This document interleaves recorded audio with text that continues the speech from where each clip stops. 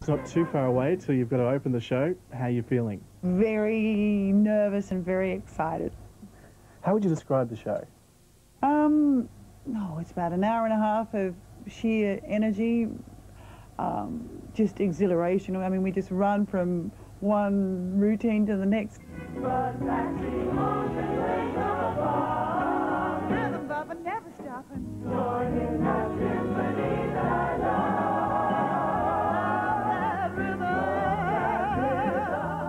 Birchmore personally led the pitch to stage the first show in the venue. She is also responsible for the concept.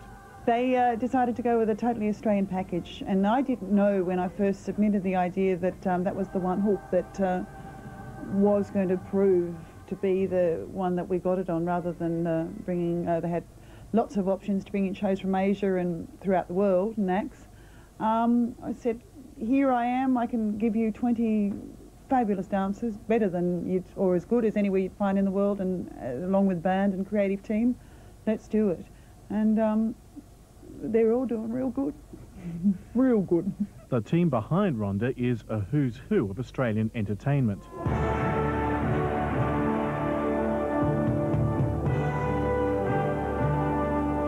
Richard Werrett, the man who's directed such hits as Jesus Christ Superstar, is directing this show. Getting to know you, getting to feel free and easy. Brian Thompson designed the sets for the current Broadway production of The King and I. He won a Tony Award for his work. Red Hot and Rhonda is his latest project.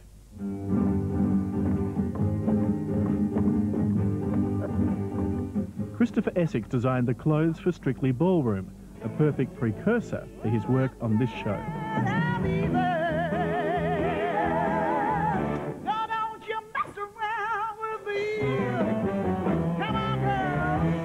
Some of the songs are inspired by the great movie musicals, which is a good thing for Rhonda, as she's just signed a deal to star in a new stage version of this classic, Easter Parade.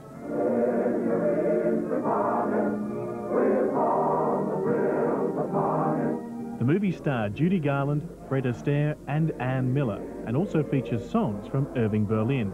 Rhonda will take the Ann Miller role. Taking the blues away, unhappy news away. If you were blue, it's easy to shake off your cares and troubles. It's ironic that Rhonda later worked with Anne on the West End in London in Sugar Babies, and now it's a role that Ms. Miller created about 50 years ago, which will see Rhonda reach the ultimate for performers, Broadway. This is a dream that I had, as every performer, I think, anywhere, is the ultimate to perform Broadway. And more uniquely is that the role is being tailor-written for me. The new version of Easter Parade will see Rhonda's role greatly extended from the original. Potentially this Broadway thing is going to lead to a huge career in the States. Is that something you think about? Not at all. I've got a daughter and a husband who's very secure in his work. I'm seeing this as like a one-off. I'm sure if these things happen, we'll kind of work them out when they arise.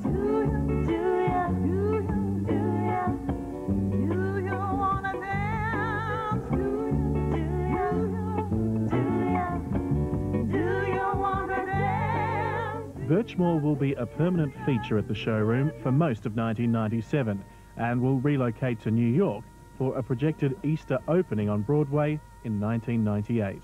Someone's looking after me at the minute. Can you believe all this? No, and seeing those big posters of old Red Hot and Ruda around town, ooh, Well, what do you think when you walk in and there's that huge poster of you? Well, there's going to be a bigger one on the bridge. It's scary. It's really scary. I don't see it as me. I'm not usually quite that glamorous. No, look at me sitting in my dressing room like this. No, it's pretty overwhelming, and I just hope I'm just so glad that they've gone as a going back to an Aussie with total Aussie package behind us, rather than getting in someone else to do what we can do here.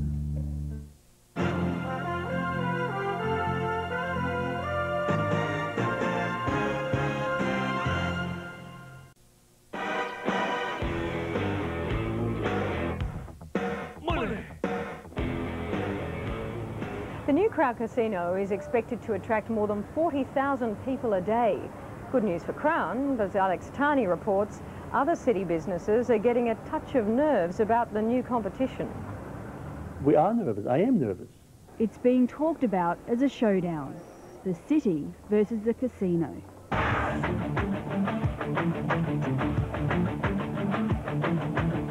With Crown's complex opening, the city's traditional fashion, food and entertainment strips face an unprecedented challenge. From the designer boutiques on Collins Street to the nightclubs on King, businesses are expecting to lose customers to the novelty and glamour of the casino. King Street restaurant owner Michael Katamani.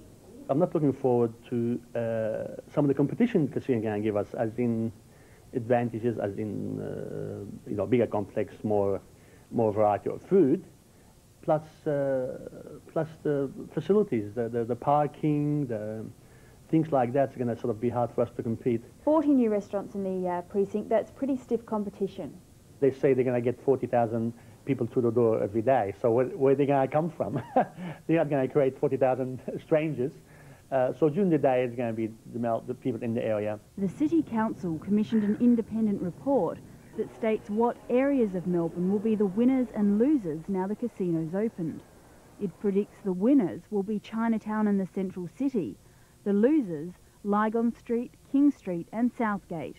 But Southgate restaurant owners like Andrew Blake dispute the report, saying Southgate will retain its clientele. My market's very much middle Melbourne.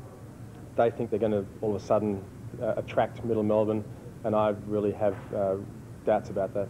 So why did you decide against having a restaurant at the casino? I have a moral sort of doubt about myself. I was offered a site there.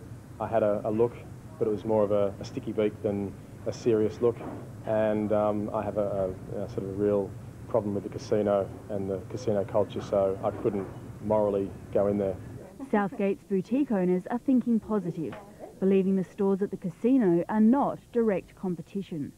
Not at all. The dollar value of all the items over there are way above what most Melbournians can spend. It's great and it'll look fantastic and it's a good image, but I mean, you and I can't buy things like that.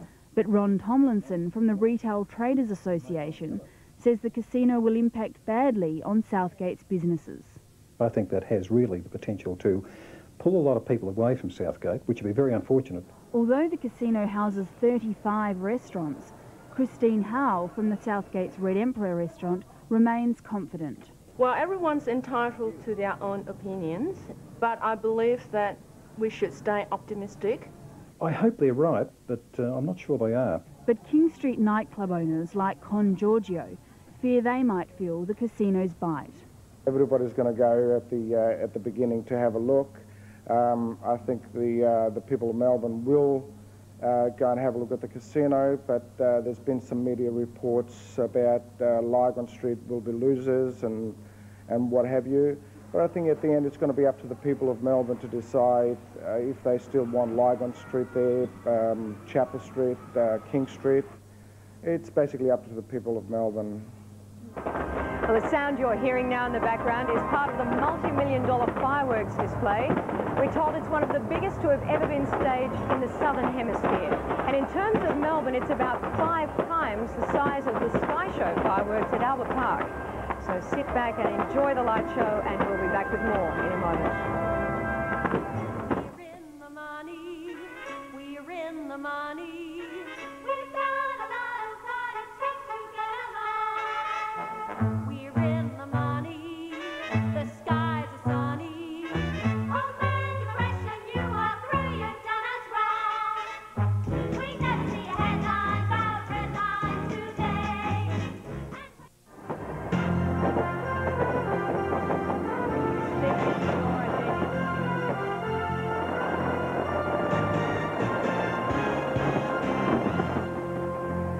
Fireworks are certainly spectacular. And Crown is Australia's biggest casino, and it borrows much from the legendary gambler's paradise, Las Vegas. In particular, from Steve Wynn, the multi-billionaire American casino king who helped Lloyd Williams achieve his vision.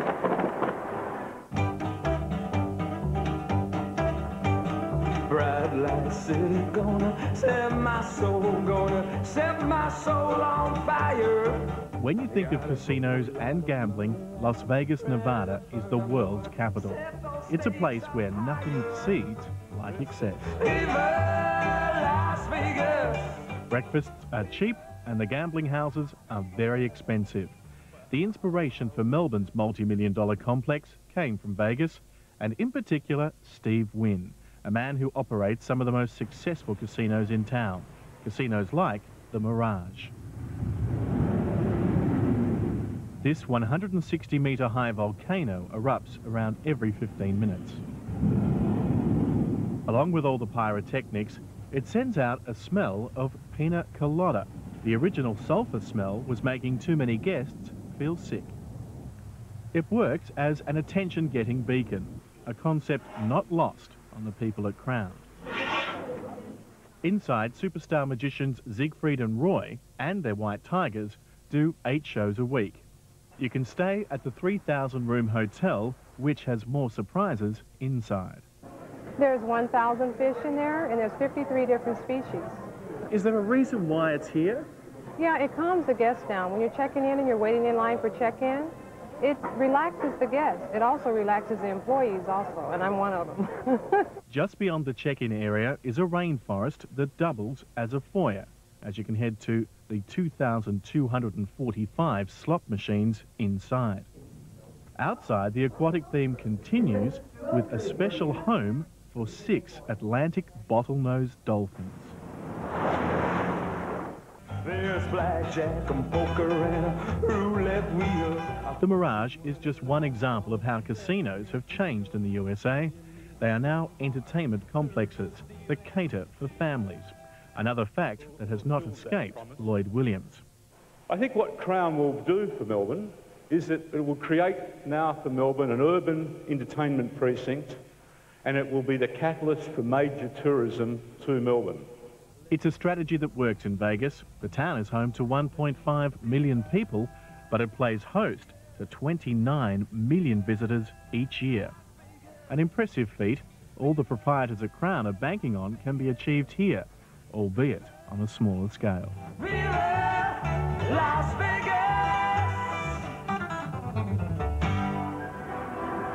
Tonight's opening has realised a long-held dream of Crown boss Lloyd Williams, the man who's been the driving force behind Australia's biggest casino.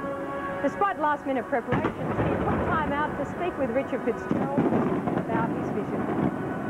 Give us an idea of what it's like the last, we'll say, 3 years.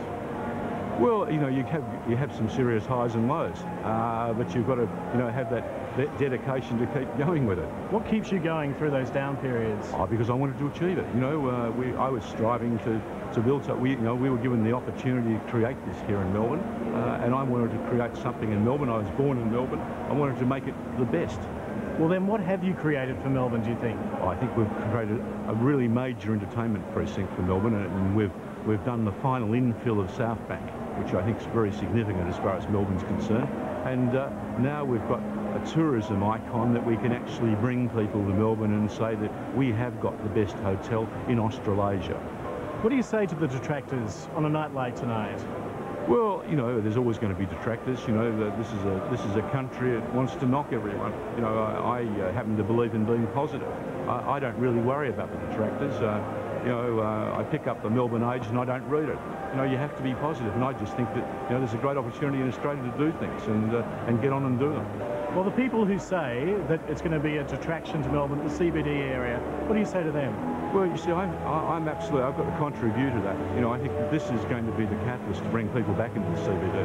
You know, I think that Southgate was the start of it, and everyone knows how popular Southgate is. I think that this will be the major catalyst to actually bringing people back into the city. You can see with people in a city living, that people are coming back into the city. I think Melbourne's going to follow a worldwide trend, and I think the CBD is going to prosper. It's up to the people in the CBD, the retailers, the restaurateurs, to actually do something about their own case, but providing they do it, I think the CBD is going to prosper. When you walk around this amazing complex, what do you think and what do you feel? Oh, it's a big adrenaline rush for me, walking around here. You know, You know, when you're as passionate about it as I am, you know, it's a tremendous adrenaline rush. Last question, what now? What do you do now? Well, what we do now is that we've got 8,000 young staff here, average age 26. You know, we're up and making sure that we are the best. You know, the best thing for me as far as this whole complex is concerned when I see the young staff around here. You know, we've created a lot of jobs here, but they're a terrific bunch of young people, and that's the exciting thing for me. A few nights with a bit more sleep, maybe. Yeah. Okay, congratulations. Thanks very much, Rick. Thank you very much. Okay. The best things in life are free, but you can keep them for the best and these. Now give me money. What I want, that's what I want. That's what I want.